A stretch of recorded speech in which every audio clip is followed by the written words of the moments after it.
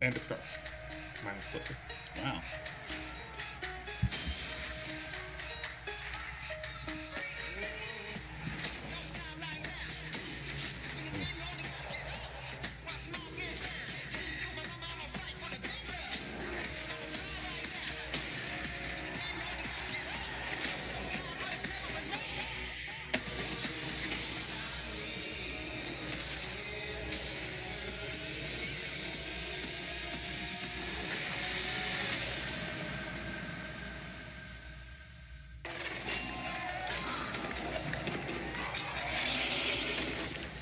Okay, that's cool. Oh, so it's happening.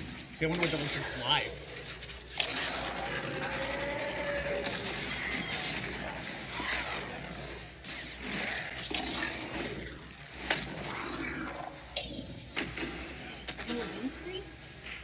Oh my gosh, how cool is that? So that was Anthem. We're going to talk about that a little bit later in the show. But welcome everybody to EA Play. I'm Andrea Renee, and while you might recognize me from the gaming community, I'm kind of a new face around here. So this year, EA wanted to change things up because they know that I'm both a gamer and a fan. So they invited me to come and host the show. And I think this year is going to be a lot of fun, you guys. I hope you're ready because we're about to kick the press conference off. But before we do that, EA Play is more than just the show you're about to watch. Right behind these doors, there is a fan fest outside, and it is huge this year. It's a full 3-day gaming festival where thousands of gamers can come and play games for free. Now, inside the theater here, there are hundreds of community members from all over the world who are going to be capturing, streaming, and getting their first impressions of the games that we're going to be showing off here today. But before we can get to that, we've got some reveals, of course. We're going to kick things off with a look at Battlefield 5 multiplayer. Now, I know Trevor Noah gave you the first look. Yeah, we can clap it up. Last month, but we've got some new stuff to show you today. Then we're going to move on to FIFA 19, and boy, do they have some big news, you guys. Any World Cup fans? You guys excited? Yeah, it's going to be awesome. Then we've got 2 new indie games to share, and then I'm going to come back towards the end of the show with some of my favorite developers to give you guys a nice, meaty look at Anthem. And of course... I like meat. Yeah, we got the woos for Anthem. I'm into it. You want to do this with me? Well, wouldn't it be fun, you guys, if I told you all the secrets at once, right? Well, give him a break. He needs to just enjoy the show. So without further ado, let's get things started. Wow, she's a great choice, man. She's so natural. Yeah, Andrea Renee is she's part of What's Good Games. They're awesome. If you aren't familiar with them, you should absolutely check them out.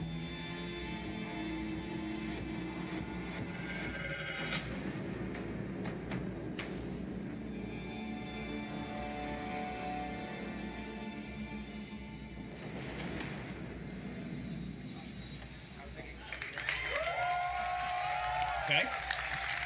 A long transition, maybe. Right, it's time to kick this thing off. It's been 2 weeks since the reveal of Battlefield 5. And you know what? It's been exciting, there's been a lot of speculation, and so many brilliant remixes of a reveal trailer. But there's also been lots and lots of questions from the community. And we've heard you want to see more gameplay innovations.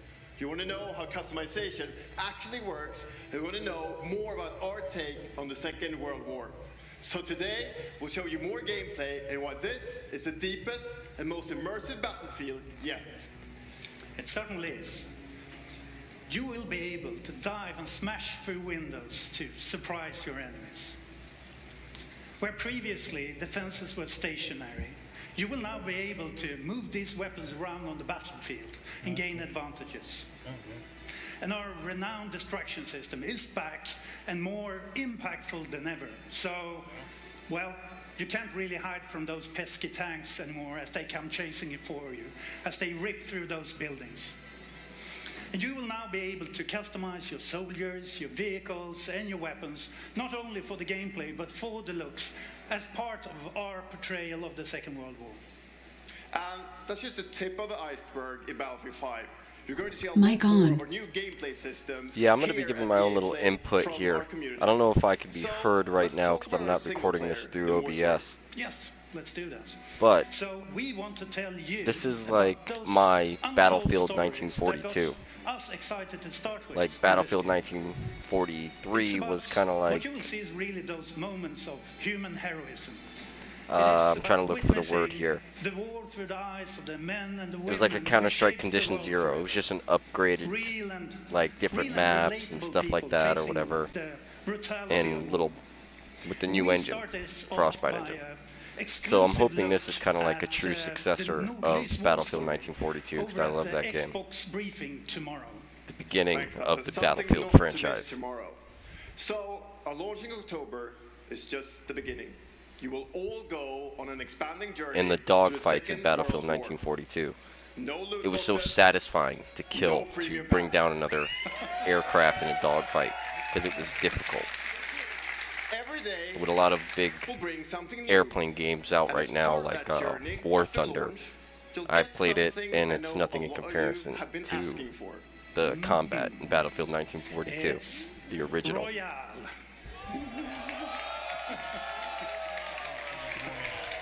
It's Royale reimagined for Battlefield. So we bring those pillars of Battlefield with destruction, team play, vehicles into this new experience. So we will bring you experience that you haven't played before in Battlefield or anywhere else. But more about that later this year. So with that, it's time to show you what makes Battlefield and the No so is doing an awful job with their audio here. And this time, it's even more epic, fighting across multiple maps and modes. Welcome to your next Battlefield experience, and this is your first look at ground operations. And this time, even featuring music.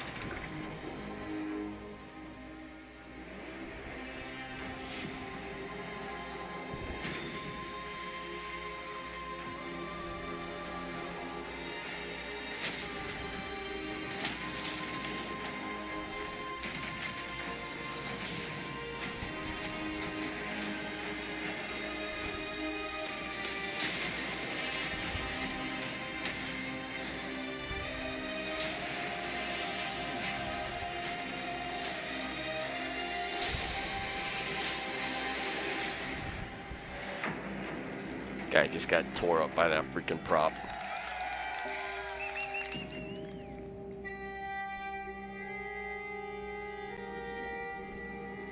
Ikke en dråpe. Jeg elsker deg. Sus!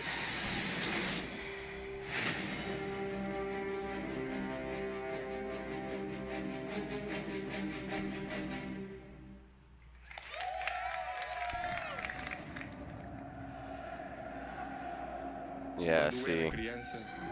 So you gotta watch the Xbox conference tomorrow to get an in-depth look at it. I'm not really a big soccer fan, so I'm just gonna like talk through this for a second about Battlefield. And there were so many great expansion packs to the original Battlefield 1942, like Road to Rome, and my personal favorite was Secret Weapons of World War II. I wonder if we'll have something similar to that with Battlefield 5.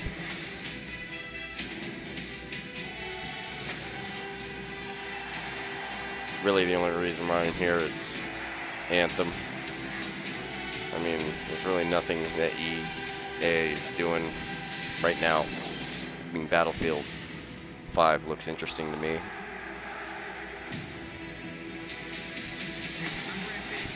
But there's really nothing EA is bringing to the table in a long time that makes me want to purchase one of their titles.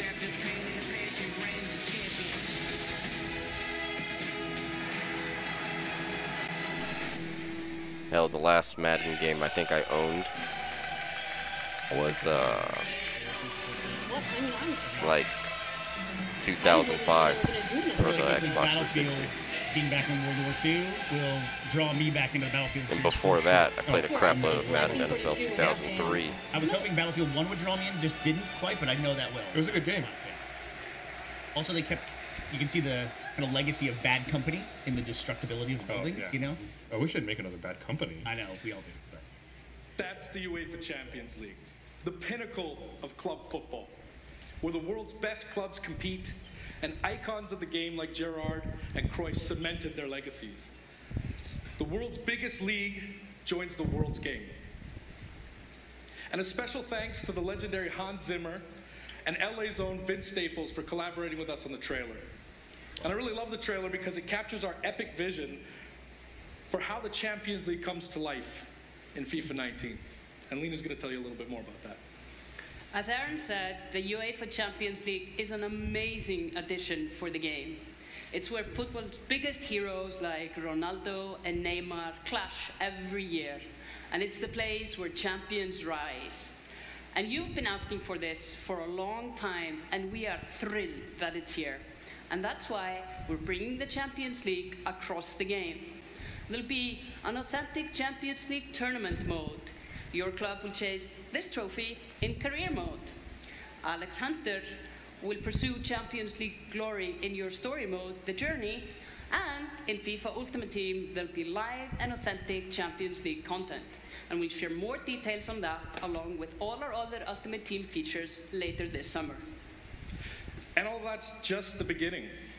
As you know, the heart and soul of FIFA is gameplay.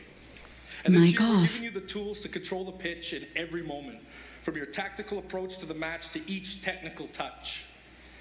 And we know how passionate you are about gameplay, so we've worked hard to shape and refine our vision for FIFA 19 with input from our community.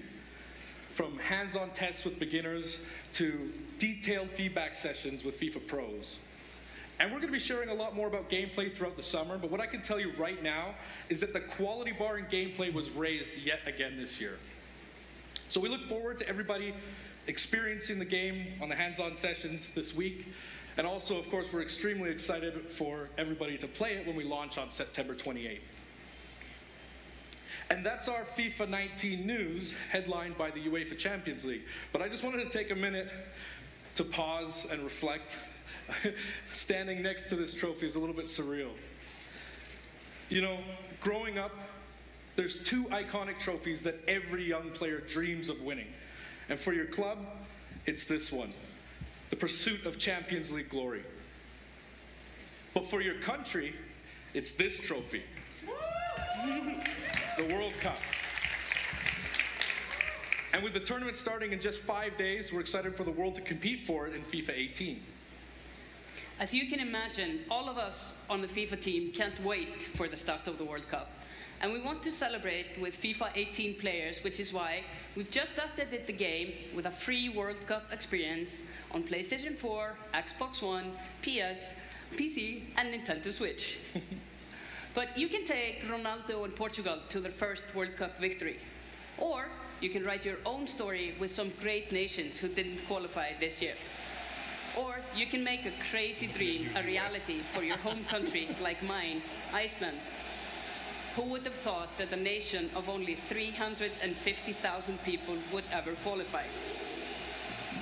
And you can feel their excitement.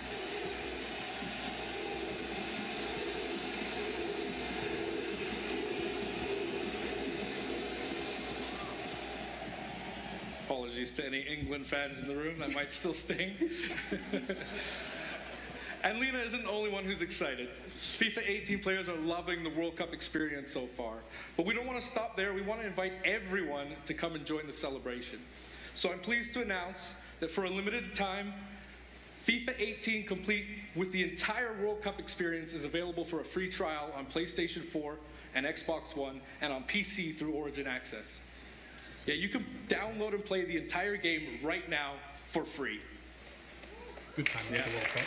Yeah, it's not my usual game, but I think that's actually really cool. So to kick off the trial, we've got some of the world's biggest creators who are going to be playing live at the end of the show, representing their nations in a little mini World Cup tournament. And this summer will bring so much more for FIFA fans. Plenty of FIFA 18 content centered around the World Cup, and we'll bring you all the details on FIFA 19. But in the meantime, let's all enjoy the World Cup. Thank you, and auf Ravistan! I would love to see the old business model. Flash is going to like demos, trials, and then it goes to My God. Good Lord, I walked away and they're still in the FIFA freaking crap. I would like to see more of. Yeah. Well, and It's a great entry something point. like this is easier to do because this is a very regular annual franchise. Yeah, So it's easier for them to take like the, sales are going down on 18. They're getting Well, with all the marketing around the World Cup, why not tie into that? I mean, everyone's going to be really keyed into it, even people who are in the years afterwards. right. FIFA 19. The FIFA community never rests. 20 million people from 60 countries playing in competitive leagues this year. Well, the FIFA team never rests either, bringing the Champions League and the World Cup That's an and so impressive much number, other though. greatness to FIFA this year. We can't wait for you to experience it all. We've got so much to do here today, but I want to welcome you to EA Play. It's our third EA Play and our second one in Hollywood, and we couldn't be more excited to have you with us to share all the games that we have to show you. We've got lots to do, but before we move on, I'd like to share just a couple of things. The greatest disruption to the consumption of entertainment media in the last 5 years is the combination of streaming plus subscription. As consumers, watching movies, watching TV, listening to music, reading books has never been easier. And we believe that disruption is going to have a profound impact on our industry in the next few years. And so over the last couple of weeks, you will have seen that we announced a new team from Israel has joined Electronic Arts to help our investment to extend our thinking and extend our pioneering into this cloud gaming world. For many people, that's going to mean extending the experiences they already play on our partner platforms. For others, it's going to mean new games and new modalities of play across a whole variety of platforms. But for everyone, it's going to mean playing games anywhere, anytime. So this week we've got a tech demo running. All of our games streaming in HD from the cloud to multiple devices that you'll be able to try out for yourselves. Now, it's not quite ready for full market prime time yet, but it is a promise of what we hope to bring you in the future. The second part of that, of course, is subscription. And we started subscription a number of years ago, and many millions of you have signed up and experienced the joy of being able to have full access to a great catalog of games. Today, we're announcing Origin Access Premier. So 3 things you need to know about it. Origin Access Premier will bring you all of our new PC games, starting with Madden NFL, back on the PC for the first time in over a decade. Then FIFA 19, Battlefield 5, and of course Anthem. And there'll be many more titles in the years to come. Second, you get access to the Vault, our library of over 100 games from EA and other publishers. And third, it will launch later this summer.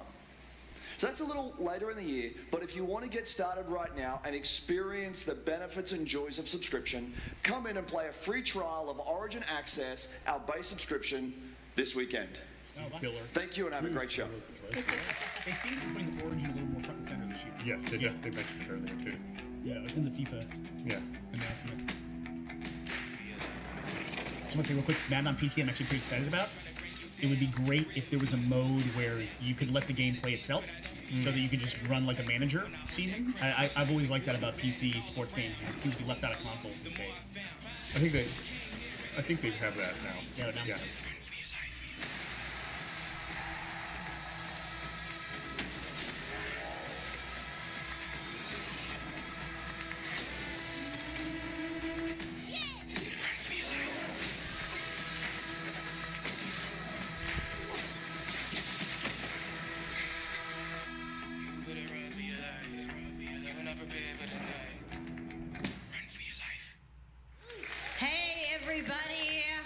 What's up? So I'm here sitting inside the crowd at EA Play, and I just happened to find Mr. Vince Zampella here in the audience from Respawn.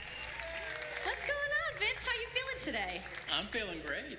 I love this stuff. I love seeing new games. I mean, someone's super excited about that Madden on PC, right? Yeah. So, you guys may have seen that Vince was tweeting yesterday, and there has been a bunch of speculation. So, you want to just get right to it? Sure. I mean, we're not ready to show all of our stuff yet. We're working on a bunch of stuff. It's amazing. The teams are kicking ass. But we wanted to bring a little tidbit.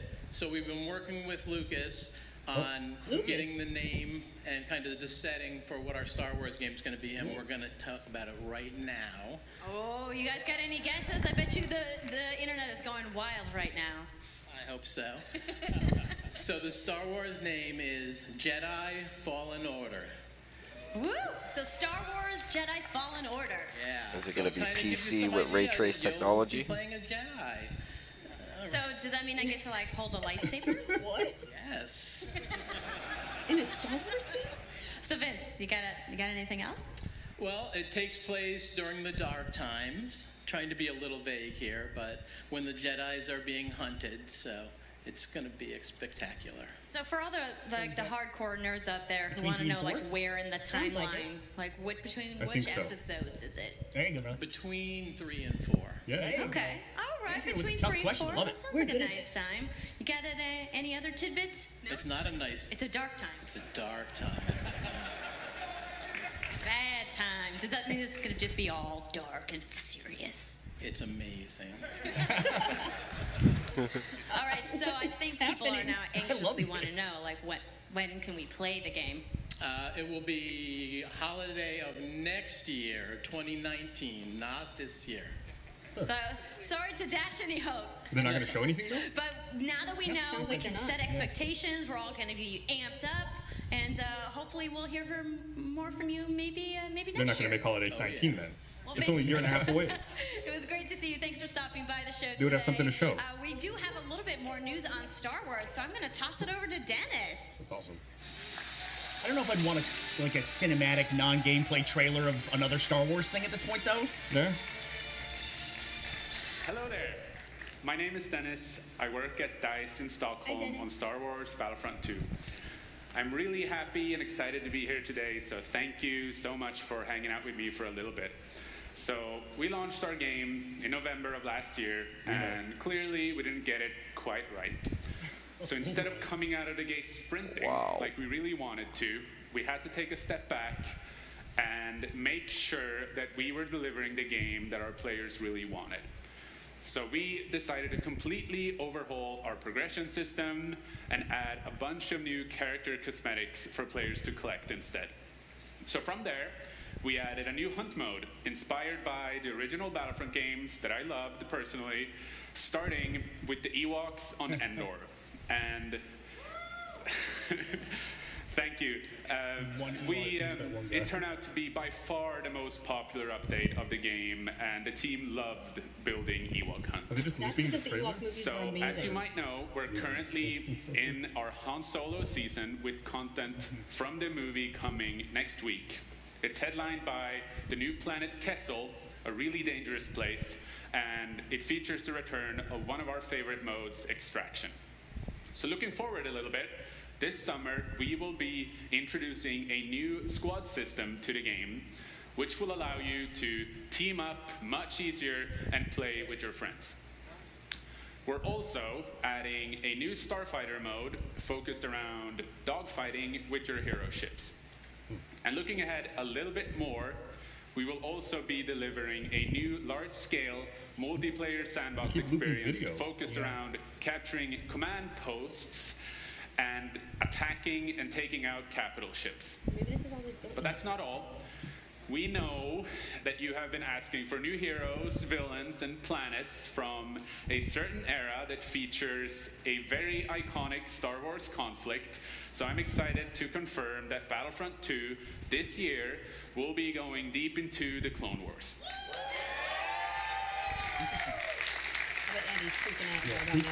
It's only fitting that we begin on the planet Geonosis, featuring multiple levels, including the largest level we have ever built for Battlefront. So let's talk about the heroes and villains. First, let me introduce the most powerful droid, the leader of the most powerful droid army in the galaxy, General Grievous. And yes, he will be going up against my own personal favorite, Jedi Master Obi-Wan Kenobi. Finally making his debut in Battlefront after all these years. But we're not done. That's not it. They will not come alone. Joining them is the Dark Lord and leader of the Separatist Alliance, Count Dooku, as well as someone to bring balance to the Force, Obi-Wan's unruly Padawan, Anakin Skywalker. You can really get all those likenesses. I'm wondering, the team at home is extremely excited to be building all of these cool things. EA and DICE are committed to Battlefront. We had a rough start, but I really think that this game has a bright future. Thank you very much for playing the game, providing us with your feedback, talking to us. Together, we will make this the greatest game that we can possibly build. There would be no Battlefront without you. So thank you, may the Force be with you, and enjoy the rest of E3. Say whatever you want to about EA and the Battlefront and the way it launched. They've been exceptionally humble about their approach to it after all that initial outrage. Yeah. It's difficult to acknowledge when you messed up, but they have absolutely been doing that. Oh! Oh my god.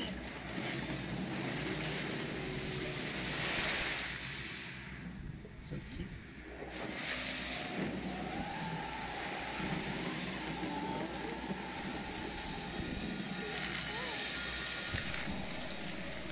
$100 balls of yarn fall on an island.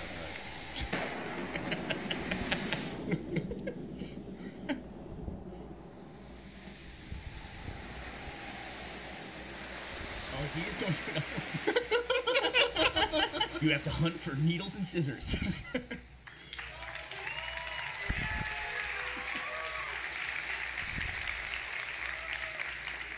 Hi, it's really good to see you. In Unravel, we used yarn to symbolize love and the bonds between people. In our new game, we tear that bond up right at the start. You lose everything, including your spark. But when things are at their darkest, you find hope. And you form a new bond. And your spark is rekindled. And it leads you off on an adventure. I'm loving this. So welcome to Unravel 2.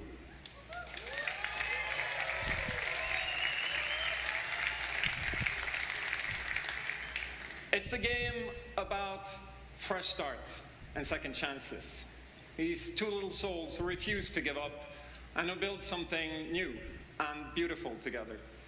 This dude's nails are painted. The whole game is inspired by that spirit of optimism and togetherness. You see, it's all made to be played with two characters. You can play it alone, or you can play it in co-op with a friend, but there's always two characters there, sharing one yarn and working together to get through this adventure. This game, it's quite different from the first. It's both friendlier and more challenging, but above all, it's a lot more playful. And we think it's a worthy successor. And I want to show it to you now, so I brought some help. So please welcome Michael to the stage. He's a producer at Coldwood. And we're going to try to show you a little bit of what I'm talking about how you can play the game in co-op with yourself, essentially.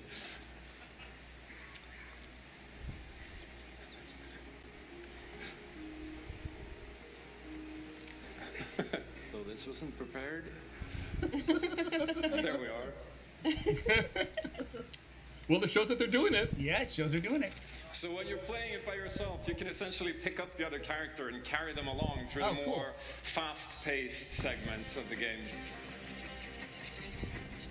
And we actually try to include a bit more of those, because we figured that since it's a co-op game, we wanted to have more like thrill and danger and kind of wow moments. Places that were like fun and exciting.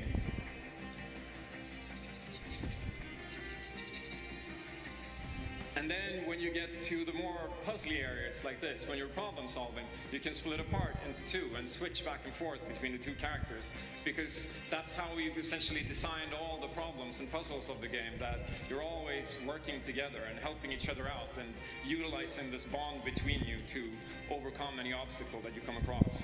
It's one person controlling both characters? Well, you can merge them together. So I guess I'll jump in at this. Yeah, come join me. Like if that character was red and blue? Yeah. I'm going to be the red one. Okay. I'll be the blue one. Okay, now they're both playing. So you can play both, but you can also do co-op. Celebratory flip there. It's a cool way of handling it. You know what I'm reminded of watching this is that really great Xbox and game called Brothers. That's exactly what I was thinking of. Yeah, and this is great game. It's like this feels like a combo between that and Limbo. Mm-hmm. Yeah, absolutely. I'll catch you. One thing I really enjoy about these games, the first Unravel, but also there's a VR game called Moss. Is these games where you're tiny.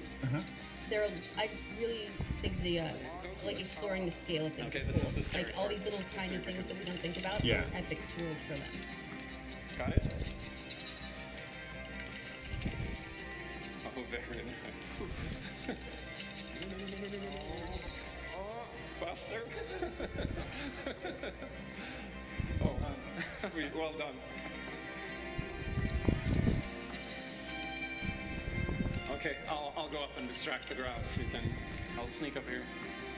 Someone in chat called it Tomb Raider Yarn Edition. Okay, your turn. Yeah, look at me. Here you are. Keep him over to the left. Now I'll go. Turkey really has a hard on for yarn. Trying to build a nest, maybe. Who knows? No. I'll come you up. No, I can't stop picturing turkey hard-ons. That sounds like your problem. Yeah, right. I think that's what they were going for. That's what they're hoping. We can breathe again. Yeah, finally. Or can we?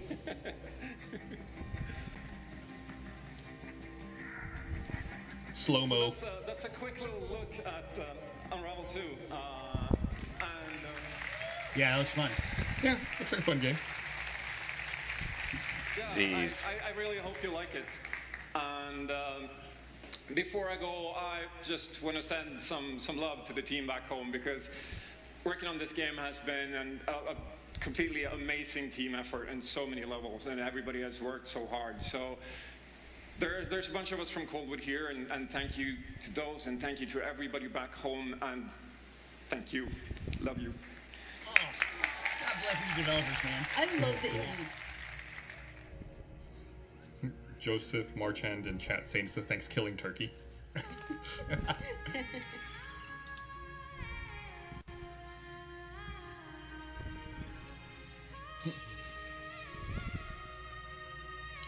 lot of repeated imagery in this presentation today. It was really baffling in the Star Wars section. Yeah, that one didn't make a lot of sense. Right. The first Unravel, did any of you guys play that? Maybe Zipper was open. I really enjoyed it, but felt like it had potential to be more. This seems like it could really help its find its feet. Yeah. Find its momentum. Was Brothers on just Xbox or was it on PlayStation as well? I played it on Xbox. I played it on Xbox. But if you get a chance to play Brothers: A Tale of Two Sons, I think it would still hold up today. It was even like a little lo-fi from when it came out. Yeah, difference being it is single player. You did, but you had to share the controller. Oh, is that what it was? Yeah. I remember the two of you sitting, each using half of the controller. Mm-hmm.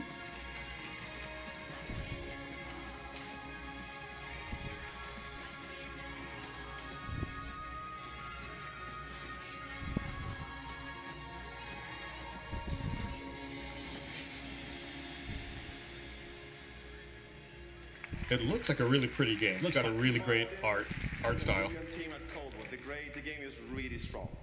These guys have done an amazing job, and it's clear that they have a lot of passion, and I can't personally wait to play Unravel 2 with my kids. But what's even more amazing is that we will make Unravel 2 available to everyone today. Yep, you heard that right. Yay! You will be able to take these two Yarnies on their next big adventure starting today. The game is finished, it's out. Yep. That's amazing. Great. Also shows you're better off watching it through your phone. Right. Thank you to the team at Coldwood. Back in 2015, we started on this journey with the original Unravel. to seek out the most creative independent developers and bring them into our EA Originals program. It's been our way of helping these creators bring their unique games to the world and to tell their stories. And last year, if you remember, Joseph Fares was up here on stage representing his team at Hazelight and A Way Out. And I think we all kind of remember that. And you might even remember him from the Game Awards as well. I think I did. Anyhow, in March, that game caught fire. It's innovative, it's fun, and it's something fresh and new, and you all loved it. We saw over 2 million players in the first 2 weeks. And A Way Out is such a huge success that Joseph and his team are expanding and moving into a new studio. So stories like this drive our industry, and it's why we will continue to work with independent developers to help them realize their dreams. Which leads us to our next EA Originals title, from a little game studio in Berlin called Jomai Games. When I met this team and I saw the game, I was instantly drawn to how personal this story was. It's one that carries a very powerful and important message, and it's unlike anything we have ever done. So please welcome Connie Gepper to the stage from Jomai Games to tell you more about Sea of Solitude. Oceans are hot. Thank you, Patrick. I still remember during the pitch how enthusiastic Patrick was, and that afterwards, like, our whole team, including me, were super excited.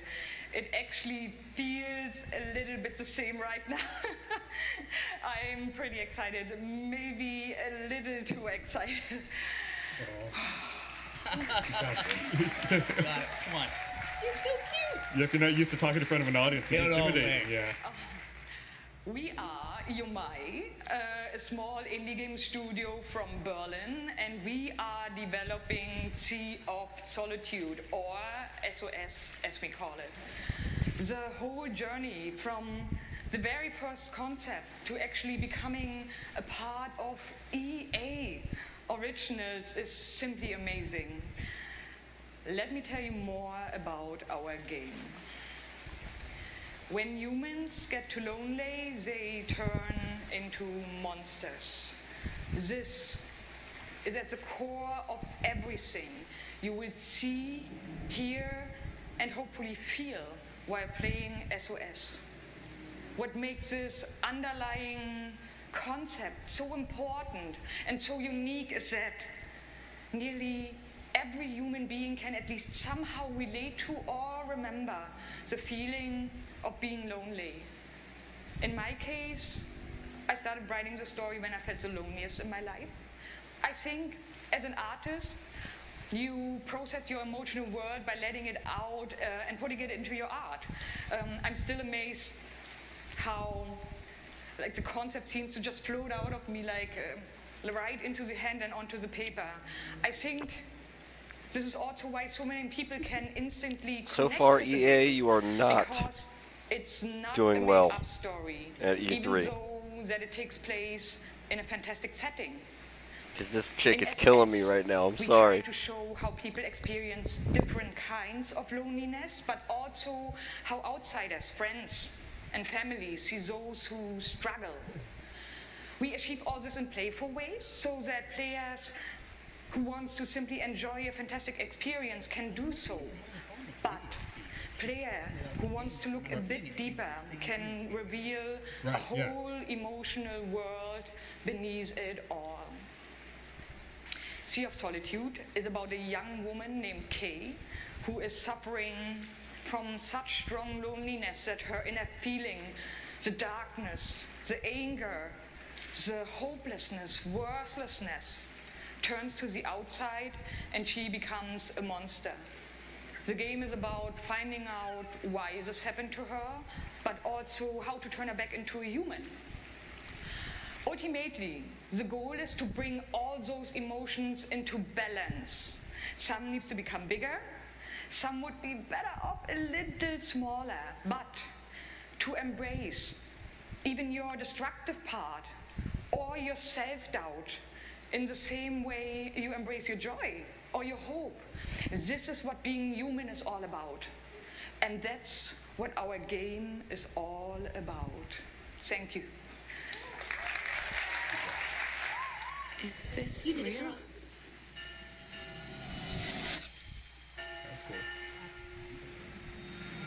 That was freaky. This world that I live in is empty and cold. The loneliness cuts me and tortures my soul. I'm no child of destiny and no fortune son. I've just chased you so long now, I'm too weak to run. A new day is here, but nothing is new. Alone in my room, I tremble for you. You know, this game is looking interesting enough to where I need to start paying attention to it. And especially the main character. I feel like I get more out of having seen some of the gameplay as well. I'm like, oh, okay, this is like a puzzle adventure game. But I come away from that feeling that there's very limited environments. I feel every single one. Right. Like maybe it's like Metroidvania style, where you have an area you're just unlocking portions of.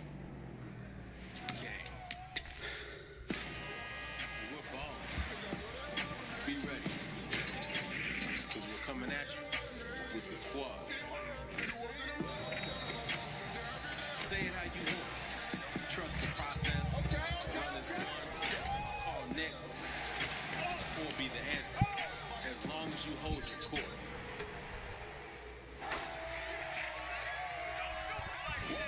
Look at Instagram story feed there. Just remember, or Instagram Live. wherever you call home, whenever you're fit, or however you ball, you're on my court. I don't know what this game's about. And this is my squad. 100 basketball players. 100 LeBrons versus 1 Steph Curry. My name's Shea Kivlin, aka Young Kiv. I'm from Seattle, Washington. The only goal of mine is really to win the Mountain Belt. Kiv's been going after that belt since 2016. At some point, he's going to need to get out of this quarterfinal and claim a major. It's a big night for Young Kiv. He's been stuck at the quarterfinals. And here he is now in his first championship game, looking to accomplish a goal. Third and 4, throws it low. T.Y. drops it. That was a phenomenal read, and Trini's got the lead. 40 to 19. I hate losing way more than I love winning. Oh, we have an incredible matchup. It's a rematch. Can I be the one to touchdown, Kev. He throws it high, and Young Kev is going to be your champion. Can I play you again? You want to get smacked again on TV? Every face, Madden 18 champion. He's finally done it.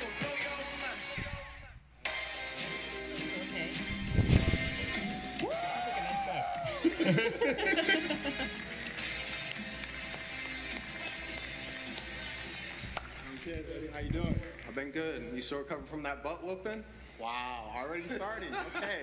Hi, everybody. I'm Juju Smith-Schuster from the Pittsburgh Steelers. As you guys can see, king of touchdown celebrations. That's pretty fire. I like that a lot. As you guys know, this is Young Kiv, Madden 18, Madden champion. Like, give it up for Young Kiv, y'all. Give it up.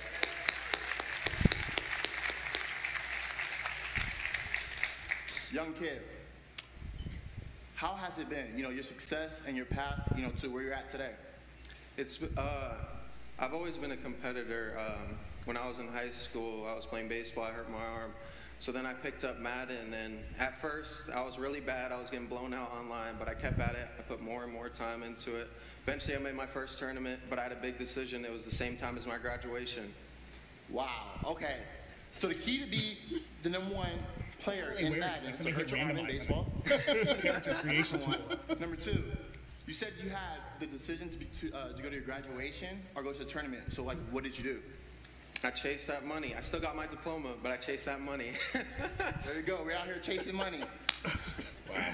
That's awesome. Okay, now the past two, the past few years. No, it always happens. I would expect players. It's just overly scripted, I think. I've had a lot of devastating losses. I've been so close so many times. I made the final on TV and got blown out. But all those losses, it made me gain a lot of mental toughness, and that's how I got this belt. That's awesome. That belt is so amazing. There's a lot of bling on that belt for you. Yes. Like the wardrobe was provided by Steam Marketplace. First look at the Madden 19 trailer. Super excited. It's gonna be so fun. It's lit. I honestly wish I can stay right here and talk to you guys forever, but I'm not gonna board you guys. We're gonna go out. I'm gonna try to take this belt. Round 2. So we're out. Have a good day. 100 John Maddens.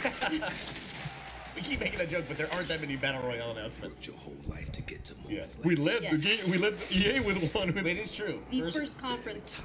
First title. They haven't pivoted Anthem yet. You battle through the pain and failure, all just to get to this place where you've been told legends are born. You fall so you can rise. And you rise so that you can truly see that it was really never about reaching the end of the road at all. I just want to know, can I kneel during But about all the moments that It's down on the D-pad.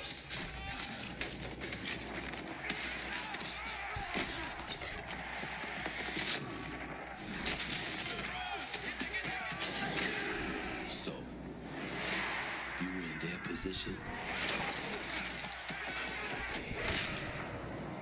Would you let the moment define you? Or will you define the moment?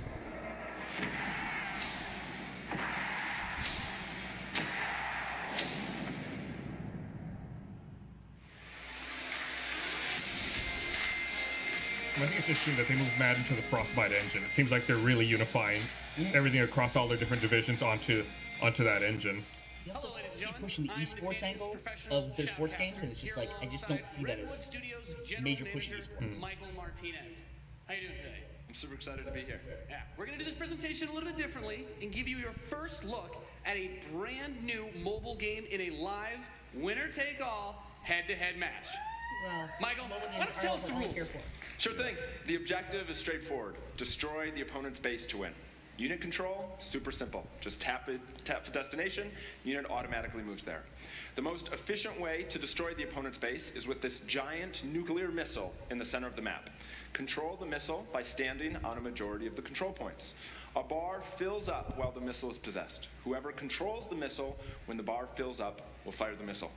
Takes 2 missiles to destroy the enemy's base and win. That's it. Sounds great, Michael. Well, enough talking about it. Let's get to this match. Absolutely.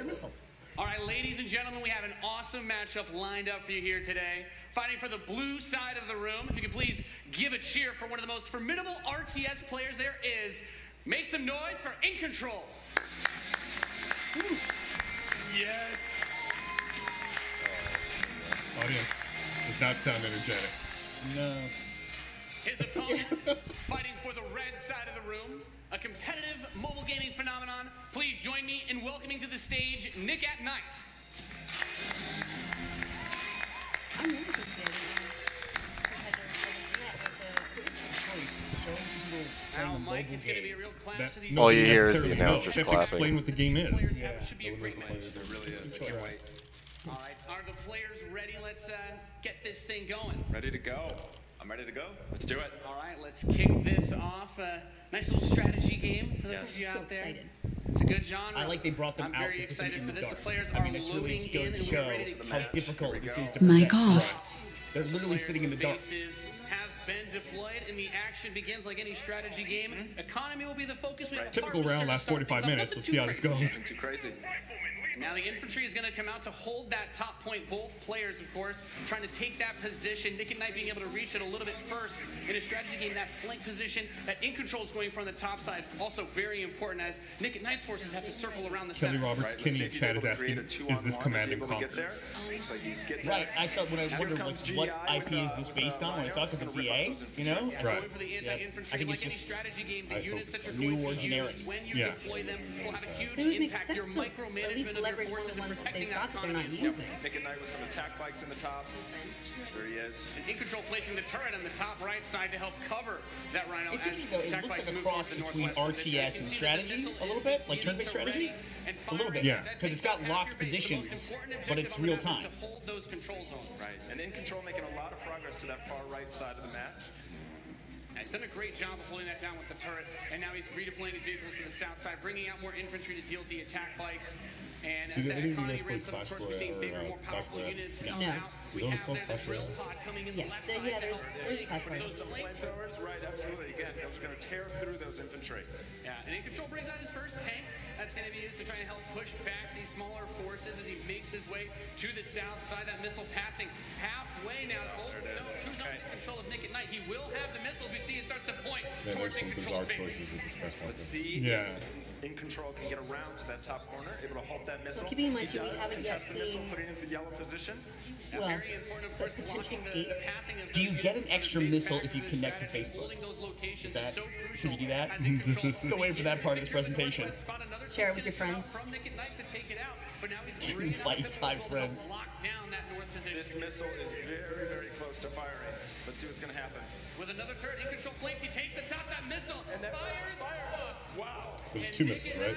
Yep. One shot away from being knocked out here, as the next one will start to ready up in just a moment's time. In Control's very heady artillery. I'm on the edge of my seat. Are you on the edge of your seat? I love this game. I will definitely give this game a shot, but this is an odd choice for a live presentation. Like a 30-second pack. Yeah, also an available now, go get it kind of a thing. Yeah. Oh, by the way, as someone just pointed out to me here, that's definitely Tiberium up at the top of the screen. Oh, yeah. That sucks. I'd rather just have a real Command & Conquer. I mean, it's not definitely Tiberium, but... There's a Harvester on the left. Yeah, if it's a Command & Conquer, do you think they would have called that out? Maybe it's like at Maybe the end, they're waiting to do surprise. their big old mic drop. Like it's Command & Conquer and it's available right now. Shout out to Adam Baird with the eagle eyes. Be nice if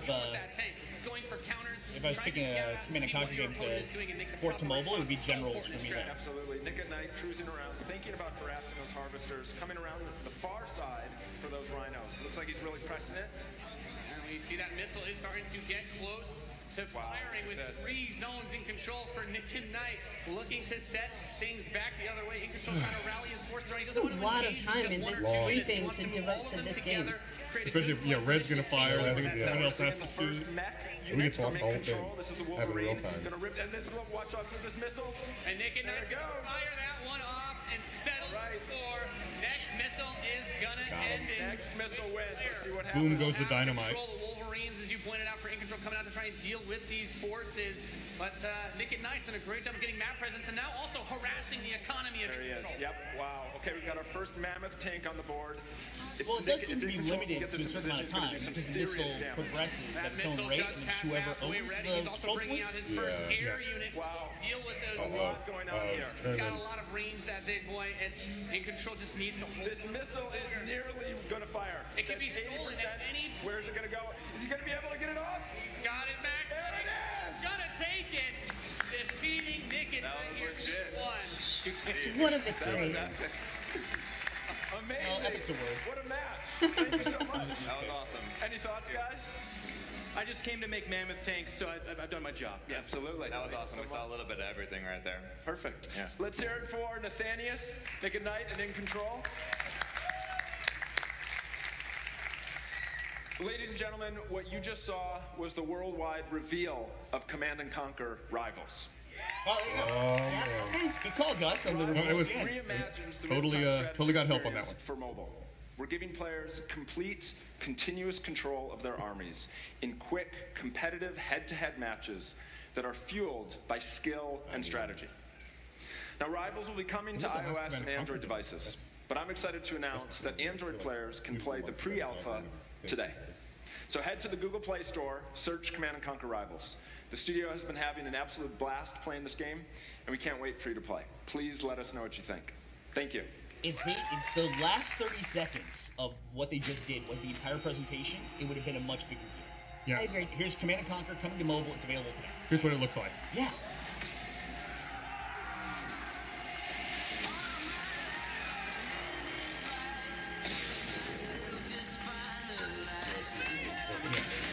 think just a cut down So, to a that typical round. mobile game? A cut down to Typical that mobile match game would have been trailer? fine. Where's the celebrity that can write this? I'm available, EA.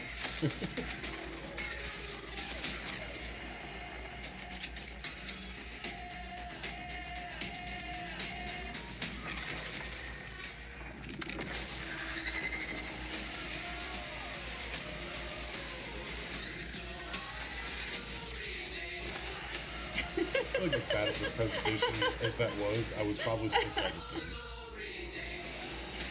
Wow.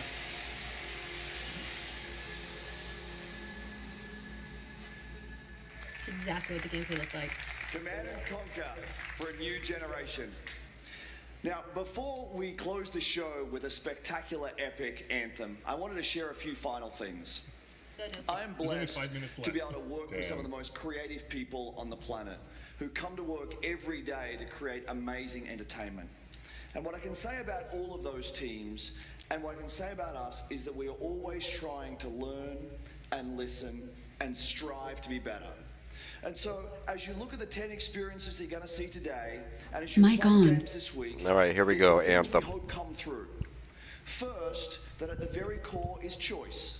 Is that you as players get to choose how you play, what you play, when you play, and what devices you play on. That in making those choices, you feel you are treated fairly. That no one is given an unfair advantage or disadvantage for how they choose to play. That for every moment that you invest, we know that you put so much of your life into the games we make, and that for every moment that you invest, you feel like you are rewarded and you are given value for that investment. And most importantly, that the games are fun, that we move past the grind, and that these are experiences that truly enhance your lives.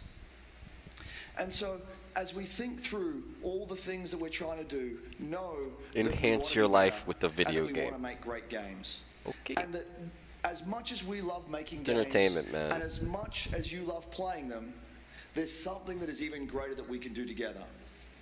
The power of this community when we come together to do amazing things is profound.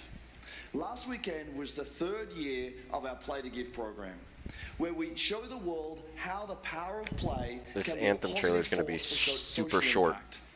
Millions of you out there participated in 9 in-game challenges in our games, logging millions of hours in support of Play to Give. And to celebrate that, we contributed a total of $1 million to 3 charities that share our vision for a more inclusive world. A world where representation and equality are not something we strive for, they are the standards. And where bullying and exclusion are not an everyday threat. These 3 organizations, the United Nations He for She, PACE's National Bullying Prevention Center, and Ditch the Label, an anti-bullying organization, all are doing great work, and we're proud to support them through Play to Give. And thank you for your support. Thousands of us at EA and millions of you together doing immeasurable good because we love games. Thanks for being with us, and thanks for the incredible privilege of making games for all of you. Now, without further ado, let's take a look at Anthem. This game player's gonna be angry. The gods vanished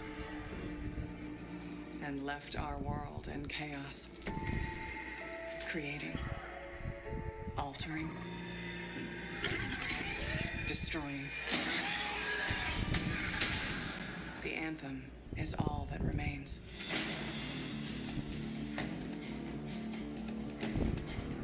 There's a storm coming. These walls can't protect us forever.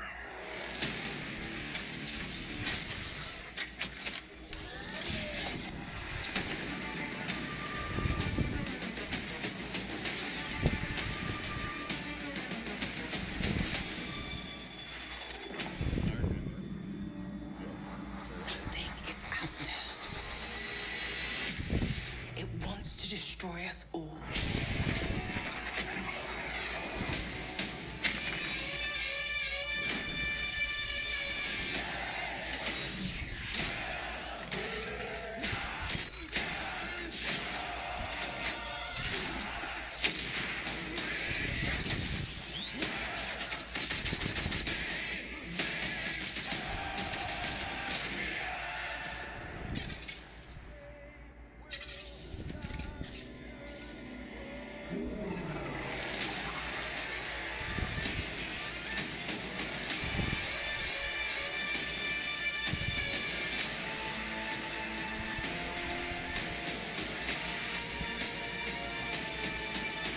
my god, that was awful.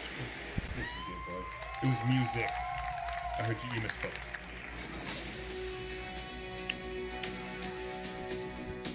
A little bit of gameplay there, a few frames. Awful presentation. So it did say at the top, and it was all in-game footage. Wow. Yeah. Did it say in-game or game engine? Game engine. Game engine. Yeah, that's not the same. Not gameplay. How cool was that trailer? You guys have seen it a couple times, and it's still cool every time I see it. So I know all of you, like me, have had tons of questions about Anthem since last year because we're all BioWare fans. So we're going to do something a little bit different for the rest of the show, and we're going to take a deep dive into Anthem. So I'm going to bring out some members of the BioWare team to chat with us. Ladies and gentlemen, please give a warm welcome to Casey Hudson, Mark Dara, and Kathleen Rutzard. Anthem Q&A. So instead of gameplay, we're getting Q&A. Yeah, this is a weird Hopefully we'll get some 15 seconds gameplay Thanks, loops. guys. Thanks for coming out today. Just got a little game to show, right? Yep. It's going to be very exciting. So, Casey, we're going to go ahead and just jump right in and get started with you. So now, we know that you all started, or Casey, you started your career at BioWare way back in the day, but you took a couple years off. But before you came back, you actually worked on Anthem before you left. Yeah, that's right. So, you know, first of all, it's amazing to be back. It's awesome to be making games for BioWare fans. You know, we have the best fans. So it's been super satisfying to come back to it. And, you know, I just want to be able to continue the legacy of the studio. And that's kind of where it started with Anthem, is just thinking about, you know, what is the evolution of a BioWare game? Yeah. And we wanted to create a brand new world for people to discover, you know, a whole new world of story and character. But we also wanted to do something that was, you know, more of a dynamic and living world, a game that would change every time you came back and played it. And we also wanted to do something where, you know, if you wanted to invite your friends into it, then you could do that as well. So that was really the initial vision of the game, not an MMO, not a multiplayer game with stories sort of bolted on the side, but something new and different. And I think the team has really captured that vision over the years. Your fans really love the stories from BioWare, but I think we're kind of curious how you're planning to make story work in this shared world. So a great story for BioWare is really about characters that you can have a connection with, choices you get to make, and feeling like the story is about you. In a lot of multiplayer games, those things get diluted because you're mixing multiplayer and storytelling into the same areas. Now you can build a solution to that, but you have to really build it into the core of the game. And that's what we've tried to do with Anthem. It's what we call our world, my story. So when you're out in the open world, the world is really dangerous and you're focused on your mission. And this is where other players get to play with you. The thing that's really interesting about this, that's unique for Anthem, is that this is a living shared world. So whether there's weather or it's nighttime, what we're experiencing together. Everyone that's playing Anthem at a moment is seeing the same thing. And this is what we mean when we talk about our world. It's a shared world that we all experience together. But then when I finish my mission, I come back to a base like Fort Tarsus. And this is a single player experience. I turn in my rewards, I talk to some characters, I experience the choices of my action. And this is where your story really lives and breathes. And by doing it this way, we're able to combine that impact and agency of a single-player story with the fun of teaming up with your friends to play co-op in combat. And we're also designing it so that we can add story for years to come. So one of the first things that we hear from our community is they want to continue to play in our worlds when they've finished Mass Effect or Dragon Age. Players want more story. And so we've designed Anthem in a way that we can actually add more story for years to come. And it could be anything. A new moment with a character that you've grown to love, or an event in the world that deepens the lore, or an entirely new storyline and plot. Well, I'm certainly not going to complain about more story. I don't think anybody out there is going to either. So, Kathleen, I wanted to ask you, from a writing perspective, since you are the lead writer, can you speak to what it's like to create a new world like Anthem from the beginning? Well, what's really exciting for us, and not just the writers, but all of the devs, the designers, the artists, is that we're creating something new and mysterious for players to discover. So at the heart of the premise of Anthem is a world left unfinished by the gods. But the gods left behind their massive tools, and those tools are in constant conflict with this unknowable force called the Anthem of Creation. And the chaos of those things pushing against each other means that the world is constantly being reshaped in new and unpredictable ways. Yeah, violent storms, mutated creatures, gigantic monsters. It's a dangerous environment that you need to wear a suit of powered armor, a javelin, to be safe in. Now, something I think a lot of players out there maybe don't stop to think about is just how much work goes into creating a new intellectual property or IP, as we've been saying. Now, we've seen all these different creatures, and Mark, you mentioned the storms. What's the process of creating a game like from scratch? Yeah, it's something we've done a few times at BioWare. And really the hardest part is getting started, just kind of getting off the blank page. So what we try to do is we think about the new experiences that we're trying to unlock for players. So like, what is the fantasy fulfillment? What are the new things you actually get to go and do that are different from what you've played before? So that's where we start. And then once we think about those things, that's the power of creating new IP, especially for games, is that you actually get to build a whole fictional universe that's meant to bring out a certain experience. And then once we do that, then we still need to build all the rest of the stuff, and what unlocks us creatively is to think about like principles around art style, tone, and even the technology and the politics of our new world. And then from there we can actually go and build out every last detail. Yeah, and one of the unique challenges for Anthem is that it's a world, an experience that's meant to feel alive, like it's happening right now. And so the world is always changing, weather, the storms, big emphasis on weather seasons, here. And yeah, it's a really great concept to write for, because what it means is it gives us the opportunity to drop into the world, almost in real time, a dramatic event that changes the world for everyone. And that could be anything from gameplay to lore. I mean, all of the moving parts in the dynamic world sound really cool, the way that they sound like they're going to come together. But even though there's obviously a lot going on, it really all comes back to footage. Dude, I don't know what's going on. So let's talk about who we're going to be playing as and why we're fighting these crazy beasts. So you are a freelancer, uniquely skilled to pilot these Javelin exosuits.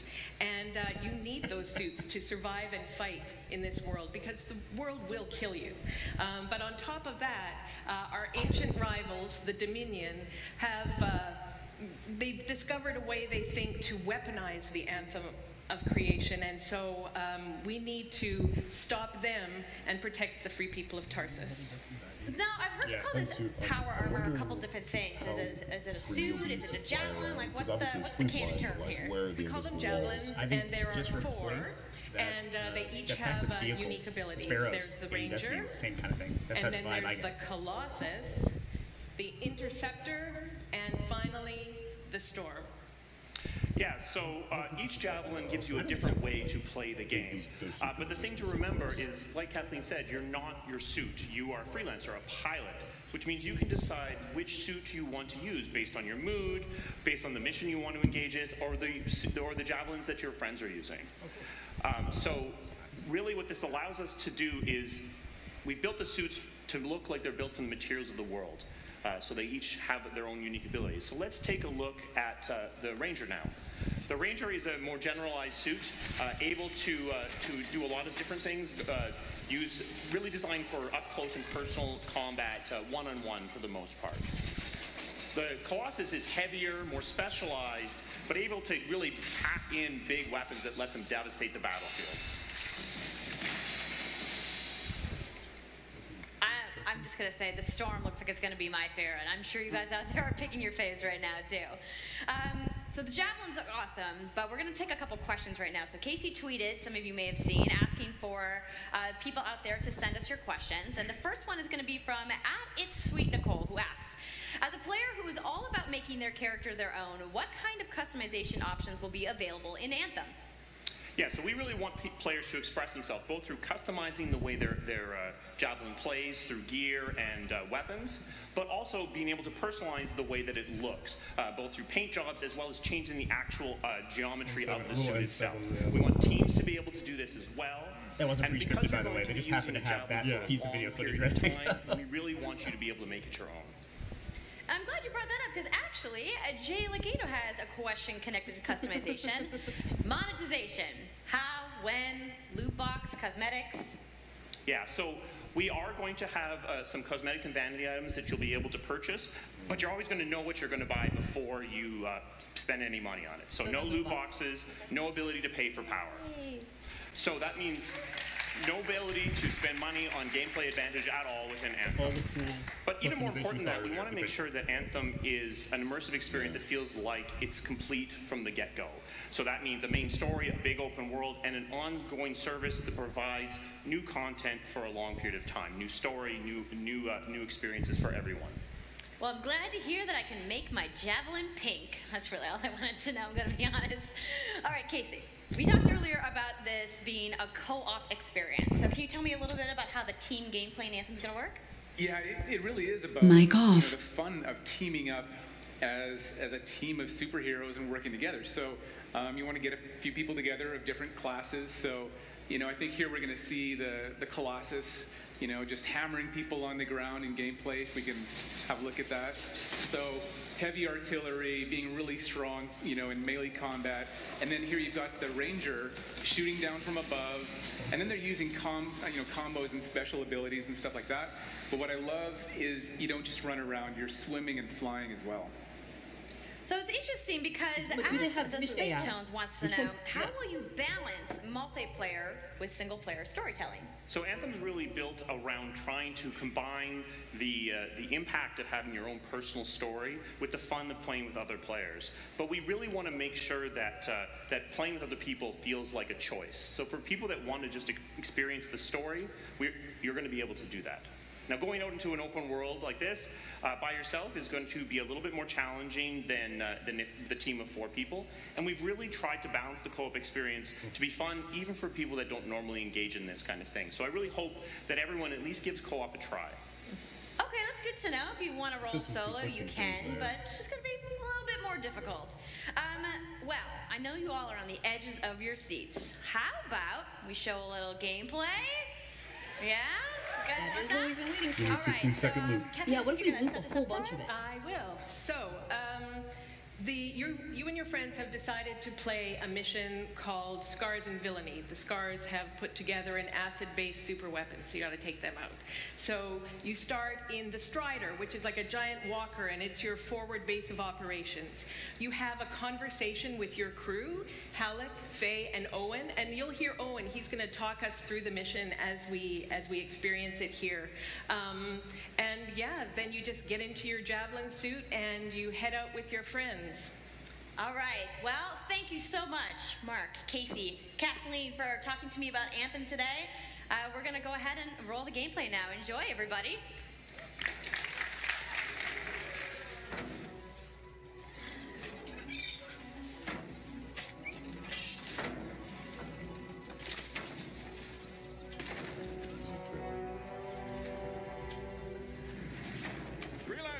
Time to get to work!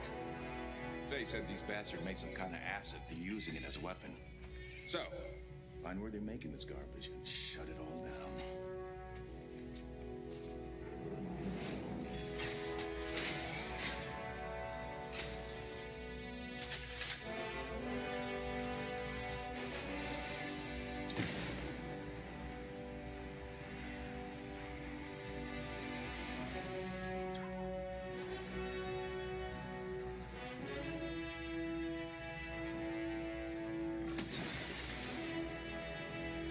Owen, what's the plan here? Picking up loads of scars nearby.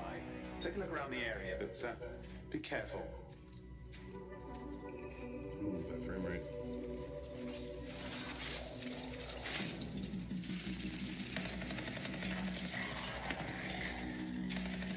There's something I really like about damage numbers. They feel kind of... I love those numbers.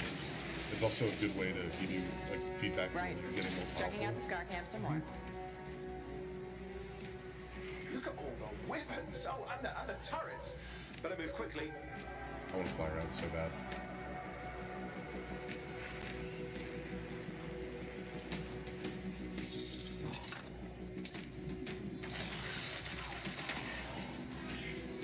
That's cool.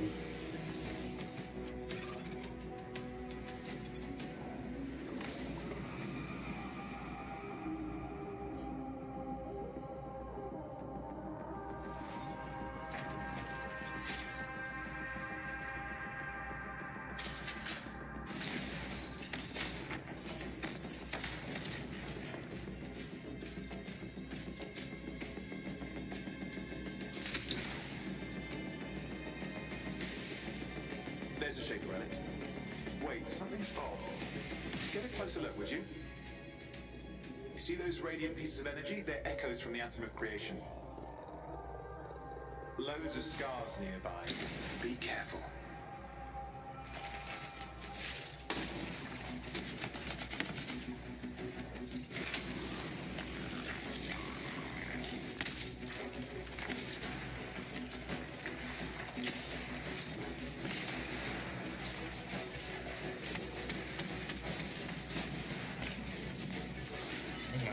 Combo. I love this. Return them to the relic. You've got to silence it fast. I mean, you can look at the heads-up display on the right with changing weapons, but then also the powers is you have abilities that have a cooldown.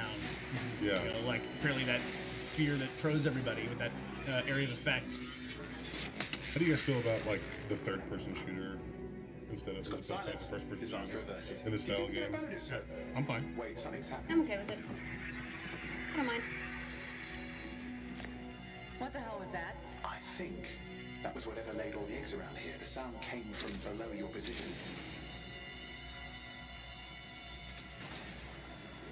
On the plus side, this definitely counts toward hazard pay. There's a trail of this acid gunk leading down. Follow it, and we should find the source.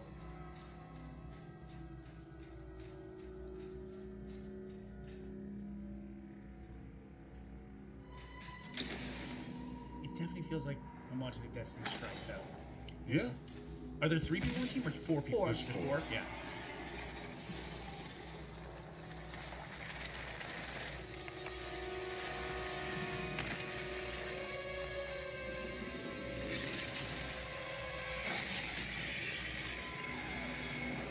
Sure, let's show the boss fight.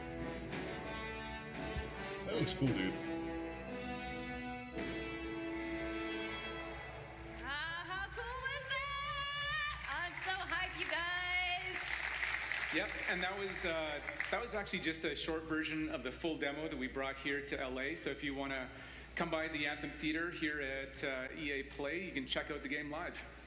So I'm sure the question on everyone's minds, when do we get to play? So Anthem comes out February 22nd, 2019 on Xbox One, PlayStation 4, and PC. So mark your calendars, everybody. Fire off your tweets. Thank you so much again to Casey and the entire Firework team. I know you guys had that awesome theater outside, so I will see you guys there. All right. Give it up for Casey Hudson, everybody. I also want to give a big thank you to all of the developers who showcased their games today and everybody working hard at their studios back home around the world. Let's give them all a round of applause. Now, some of what you saw today, you guys have to wait to play. But you guys, EA has so much available right now. Now, for those of you keeping score, you can get your free trial of FIFA 18's World Cup today. And Andrew told us about the free trial of Origin Access. Yarny is back with a buddy in Unravel 2, which is also available today. Plus, you can take on your friends in Command & Conquer Rivals starting today as well. Now, that's a lot of available stuff that's out today. Is anybody ready to go home and download anything? No? You're like, I just want to go outside into the Fan Fest. I get it. So, I want to let you guys know to keep your streams going because in just a few moments, the FIFA 18 World Cup live tournament is going to begin. I'm going to head outside and check out the games, but I want to thank everybody for coming down to EA Play today and watching the press conference, and have a great weekend. February is the new October. Well, I think that's the date they initially put out so they can push it to October later. Yeah. Wasn't Red Dead Redemption supposed to be out in the spring initially? Yeah. Of 2018? So October now is Call of Duty, Black Ops 4, Battlefield 5, and Red Dead Redemption 2. Everything else pushed to is either pushed forward to September or pushed to November because no one wants to compete with those 3. Right. Tend to overanalyze things that they show in cinematic trailers. And for Battlefield 5, they showed being able, specifically in-game, being able to move defenses. Yeah. They focused on that a lot. In the cinematic, they showed them building sandbag walls, which I thought was interesting. Right. They had a close-up of a hammer. Yes. And then they cut to the sandbag walls as well, like building fortified positions. Yeah. You and I look for the same things, apparently. Oh, right. So that was the EA briefing. Engineer class for life. All done. Good to finally have it. Zakovic. Hey, Kovic. So, you guys can't see him, but he's off screen. He's really excited about Anthem. Really excited. He's running around screaming. So, impressions of the presentation overall? Excited that Unravel 2 is not only announced but out today. That's pretty. I'm going to go down. I always love that kind of stuff. I really enjoyed the first one. I thought